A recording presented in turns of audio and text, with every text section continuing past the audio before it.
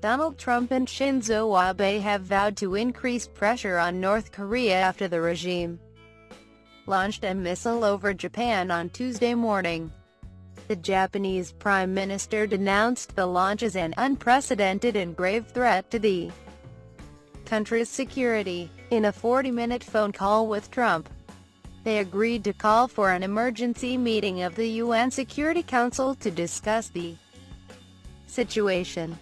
Officials in South Korea said the missile may have flown further than any other tested by North Korea, sending a clear message to Washington just weeks after Kim Jong-un threatened to target the U.S. Pacific territory of Guam with similar intermediate-range missiles. It also demonstrated the regime's willingness to raise the diplomatic stakes by sending a missile directly over Japanese territory. Pyongyang has tested more powerful intercontinental ballistic missiles this year, but Tuesday's launch followed a much flatter trajectory than those tests. Trump said the U.S. was 100% with Japan and repeated his strong commitment to the defense of Japan. Abe said shortly after the call, "The outrageous act of firing a missile over our country is an unprecedented, serious and grave threat and greatly damages regional peace and security," Abe told reporters in Tokyo, adding that his government had protested to Pyongyang via the Japanese embassy in Beijing. The missile was the third fired by North Korea to have passed over Japanese territory.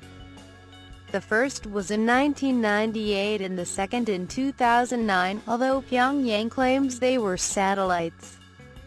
Abe said Japan would strongly call for increased pressure on North Korea in cooperation with the international community via the Security Council. The missile, thought to be a new intermediate-range HWASONG-12, flew over Hokkaido and landed in the Pacific about 1,180 kilometers east of the northern Japanese island, South Korean and Japanese officials said. The HWASONG-12 is the same type of missile North Korea recently threatened to launch towards Guam. Japan's J-alert warning system advised people across a large area of northern Japan to seek shelter. Japan's self-defense forces did not attempt to shoot down the missile and there were no reports of damage from falling debris. The public broadcaster NHK said the missile had been launched from a site near the North Korean capital, Pyongyang, and passed over a sparsely populated area of Hokkaido just after 6 a.m. local time, 10 p.m. Monday British Summer Time. It broke into 3 parts and landed in the sea. Seoul's Joint Chiefs of Staff (JCS) said the missile traveled about 2,700 kilometers and reached a maximum height of 550 kilometers. The JCS said it was analyzing the launch with the U.S. and also that South Korea's military had strengthened its monitoring and preparation in case of further actions from North Korea. Abe said his government was trying to establish the details of the launch and was doing everything possible to ensure the safety of the Japanese people. Tuesday's launch may have been a show of defiance towards military drills involving U.S. and South Korean troops as well as a smaller number of personnel from other countries. The drills have coincided with a dramatic rise in tensions on the Korean peninsula after North Korea's test launch of 2 intercontinental ballistic missiles and its threat to target seas off the coast of the Guam. Seoul and Washington say their drills are an opportunity for the Allies to improve their defensive capabilities, but Pyongyang routinely denounces them as a dress rehearsal for war against North Korea.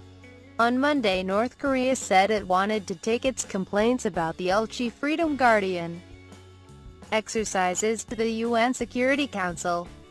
Pyongyang denounced the annual maneuvers as recklessly provocative at a time of tensions on the Korean peninsula, in a letter to Egypt, which holds the rotating presidency of the UN Security Council. It called for urgent talks.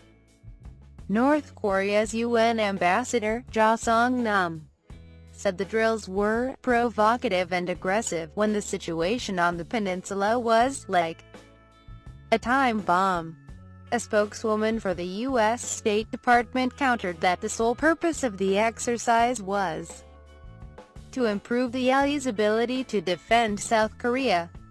Our annual joint military exercises are transparent, defense-oriented, and have been carried out regularly and openly under the Combined Forces Command for roughly 40 years, said Grace Choi of the department's East Asian and Pacific Affairs Bureau. The latest launch came 3 days after the North fired what were assessed as 3 short-range ballistic missiles into the sea, and a month after its second test flight of an intercontinental ballistic missile that analysts say could theoretically reach the U.S. mainland. Tuesday's missile landed nowhere near Guam, which is about 2,500 kilometers (1,550 miles) south of Tokyo. But it covered enough distance to suggest that North Korea could follow up on its threat to the U.S. territory. South Korea said it was launched from Sunan, the location of Pyongyang's international airport, raising the possibility that a runway was used as the launch pad.